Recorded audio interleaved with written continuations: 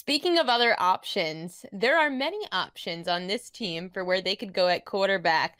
The New Orleans Saints are now without their future Hall of Famer Drew Brees, who retired last season.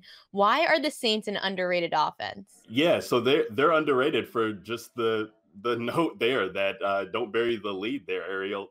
Drew Brees is gone, and so I think people don't know what to expect from this offense. We have Taysom Hill and Jameis Winston, who are two of the most I feel like talked about quarterbacks on my Twitter timeline as far as who's going to be starting, and I think they both.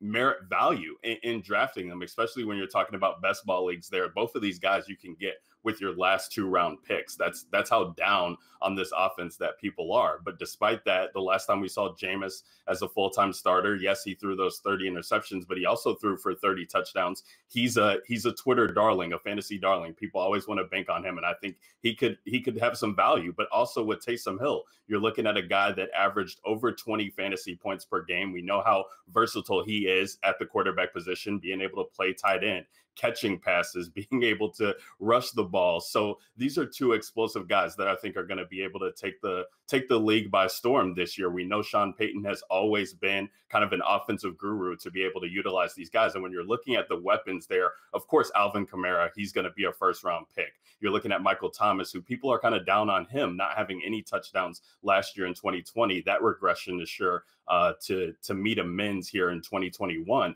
But also guys like Traquan Smith and Adam Troutman, who are going late in double-digit rounds. I think those guys definitely offer some upside here. We have Emmanuel Sanders gone. We have Jared Cook gone. There's a lot of targets to be had in this offense. I think people are sleeping on what the New Orleans Saints offense can be, and they're really going to pay off dividends not only in best ball leagues, but in redraft leagues as we get into August as well.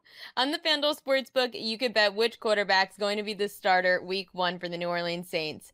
Taysom Hill is at plus 220, Jameis Winston minus 280.